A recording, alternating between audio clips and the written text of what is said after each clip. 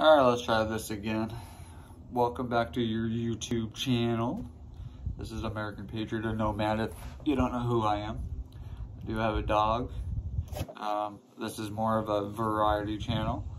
And one of the things I enjoy doing is reading from the 1 Minute Bible. The applications are by Doug Fields, edited by John R. Kohlenberger III.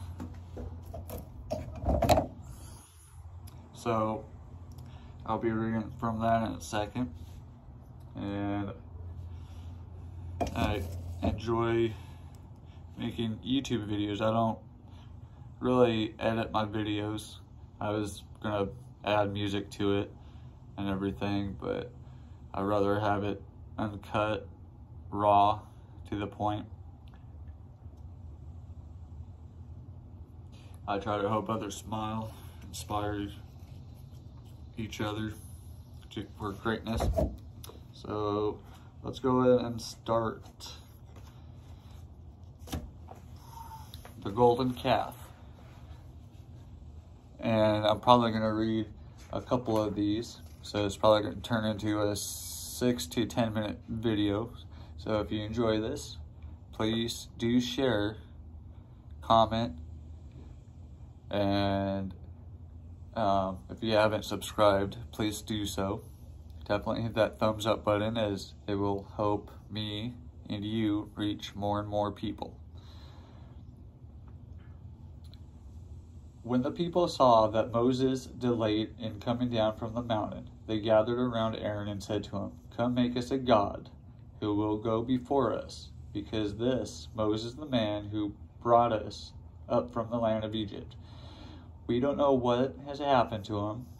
Then Aaron replied to them, "Take off the gold rings that you are on the ears of your wives, your sons, and your daughters, and bring them to me." So all the people took off the gold rings that were on their ears and brought them to Aaron. He took the gold from their hands, fashioned it with an engraving tool, and made it into an image of a calf. Then they said,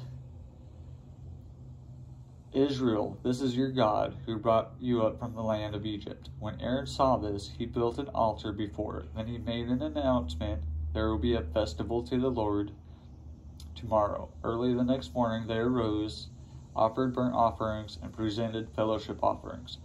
The people sat down to eat and drink, then got up to revel.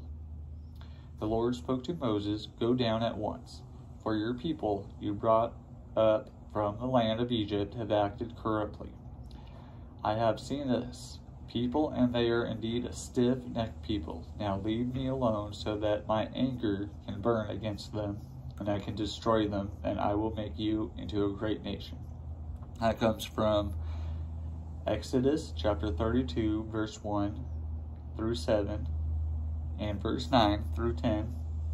The related texts are Deuteronomy chapter 9, verse 7 through 15, Nehemiah chapter 9, verse 16 through 19, Psalm chapter 106, verse 19 through 22, Acts chapter 7, verse 37 through 41.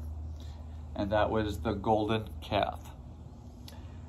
And a lot of times over on the right hand side or the left hand side, there's something that, I don't know if you can see this.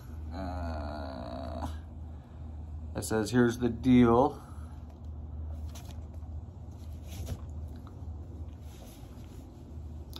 Moses was an amazing leader. He accomplished astonishing results with a group of people who weren't good at playing follow the leader.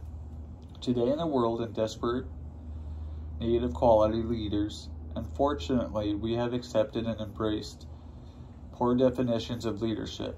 Stereotypes describe effective leadership as being men or women who possesses charisma or display outgoing and opinionated personalities. But these descriptions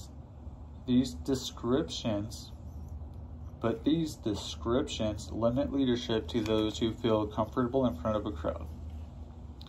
Effective leaders can be quiet and stay completely behind the scenes. There are good leaders in your church who you may not ever see. They may set up chairs straight in the church building or cut out paper figures for the Sunday school class.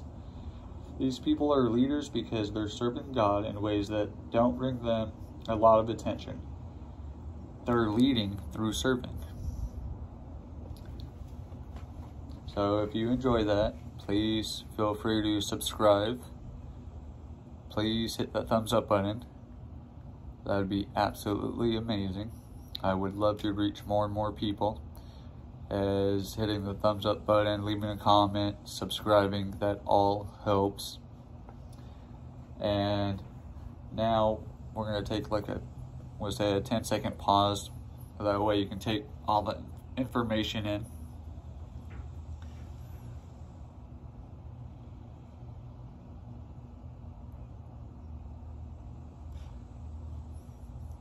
And now we're back.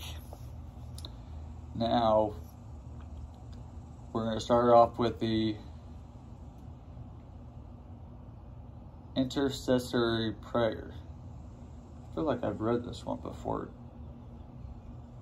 to you all. But you know what? I'm going to read it anyways. We're going to start off with the big time word, which is the intercessory prayer. When Moses begged God on behalf of the Israelites, he was praying or pleading for their own good. Today, this type of prayer is referred to as intercessory prayer. Intercessory prayer is when you pray for someone else.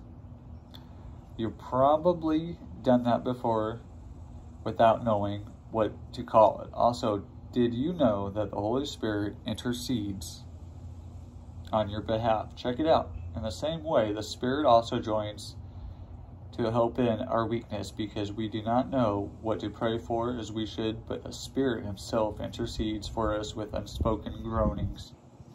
And He searches for the hearts,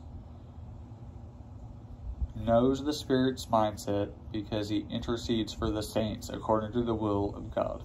That comes from Romans chapter 8, verse 26 through 27. And Moses pleads for the Israelites. But Moses interceded with the Lord, his God. Lord, why does your anger burn against your people? You brought out the land of Egypt with great power and a strong hand. Why should the Egyptians say, He brought them out with an evil intent to kill them in the mountains and wipe them off the face of the earth? Turn from your great anger and change your mind about this disaster planned for your people. Remember that you swore to your servants Abraham, Isaac, and Israel by yourself, and declared to them, I will make your offspring as numerous as the stars of the sky, and I will give your offspring all this land that I have promised, and they will inherit it forever. So the Lord changed his mind about the disaster. He said he would bring on his people. Then Moses turned and went down the mountain with the 2 tablets of the testimony in his hands. As he approached the camp and saw the calf and the dancing, Moses became enraged and threw the tablets out of his hand, smashing at the base of the mountain. Then he took the calf they had made it, burned it up, and ground it to powder. He scattered the powder over the surface of the water and forced the Israelites to drink the water. That comes from Exodus chapter 32, verse 11 through 15, and verse 19 and 20. The related texts are Genesis chapter 15, verse 1 through 5, chapter 22, verse 15 through 18, chapter 26, verse 2 through 4, Deuteronomy chapter 9, verse 16, through 21, Psalm chapter 106, verse 23, Jonah chapter 3, Acts chapter 7, verse 40 through 42. So we'll conclude there, and I hope and pray that we all got something out of this. because I know I do. If you did, definitely hit that thumbs up button. Definitely leave a comment, because I want to hear your thoughts. And please subscribe if you haven't done so, as well as sharing, whether on whatever social media outlet that you also have or may have. Maybe someone needs to hear this that doesn't realize they need to hear it. I know there's things that I need to hear. So I'm going to go ahead and say, until next time, you all take care, stay safe, stay inspired, and most of all, smile.